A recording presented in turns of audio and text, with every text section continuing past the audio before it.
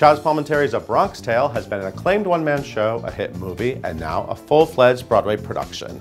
Fans know the story of the boy caught between the father he loves and the mob boss he'd love to be, but A Bronx Tale's Richard H. Blake recently took us behind the scenes to share 5 backstage secrets fans may not know about this thrilling doo-wop musical. You've never seen Belmont Avenue like this.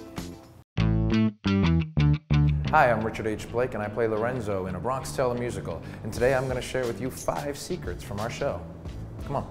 So here we are in the wings backstage at the theater, and one of our secrets is all of the food that Jojo the Whale eats in the show is actually real.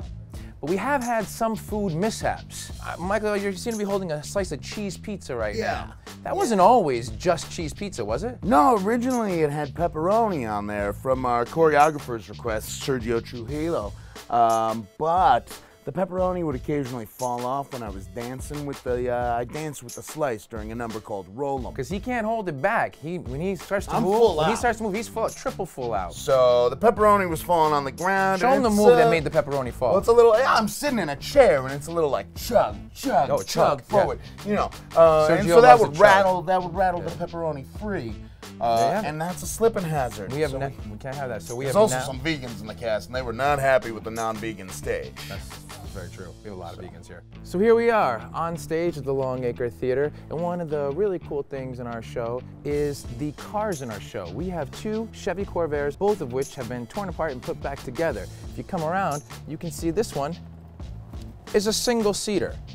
This is how we make it fit on and off stage. This particular car faces sideways, so the audience sees this side, which has wheels on it, and this side, which has no wheels. So the next Bronx Tale secret I'm going to show you guys is actually this cool little secret Easter egg sort of thing that we have going on in the show. Our set designer, Beowulf Boret, he puts an elephant in every set that he designs, somewhere in the set.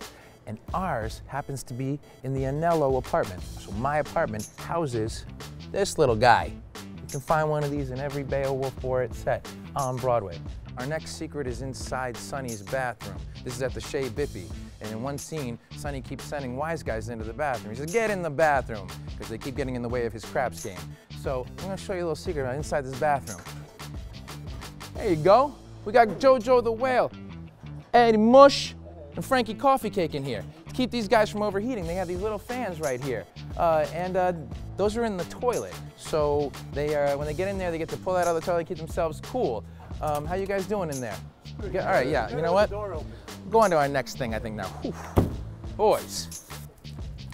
Hey. Another secret from A Bronx Tale musical is 667 Belmont Avenue is Chaz Palminteri's actual address when he was a kid. So when we come out this door into the neighborhood that is the Bronx, we are actually coming out of the real-life address of Chaz Palminteri. Pretty cool little fact.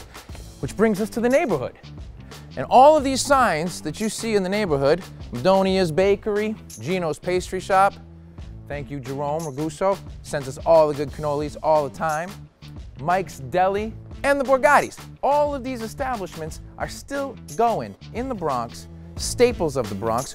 You get up there, go up there, check it out, go to any one of these places, tell them that A Bronx Tale sent you.